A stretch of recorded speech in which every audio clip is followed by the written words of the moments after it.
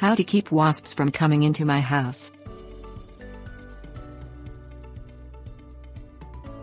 Wasps and bees can be a nuisance and a health hazard. About 1% of people are allergic to stings, and around 50 to 100 people die annually from stings, according to information from the Illinois Department of Public Health. Getting rid of these pests can be tricky and potentially dangerous. Things you'll need: heavy clothing, pest spray, pesticide, eliminating pests. Educate yourself. Wasps can be visually differentiated from bees because of the shape of their thorax.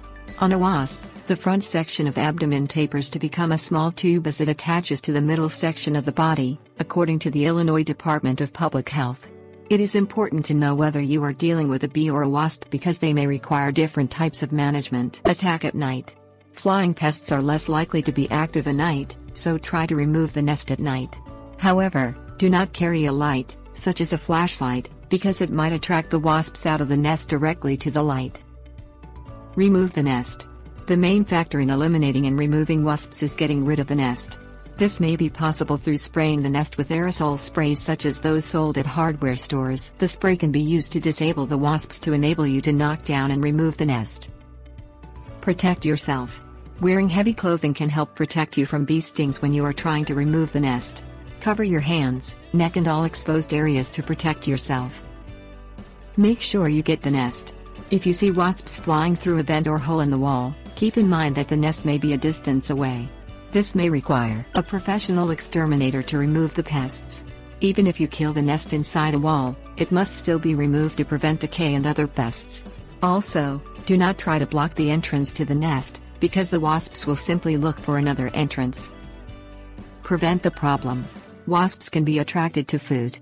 Using containers with tight seals will work to prevent pests from moving in. In addition to putting food away, the Illinois Department of Public Health recommends sealing off areas such as attics that may attract wasps. If the area is sealed tight, the wasps won't move in. Tips: warnings. After spraying the nest or applying pesticides, use a broom or other object with a long handle to knock down the nest. This will work to prevent you from getting too close to the wasps. If you are allergic to wasp or bee stings, find someone to help you. According to the Illinois Department of Public Health, those who die from stings usually die within an hour of being stung.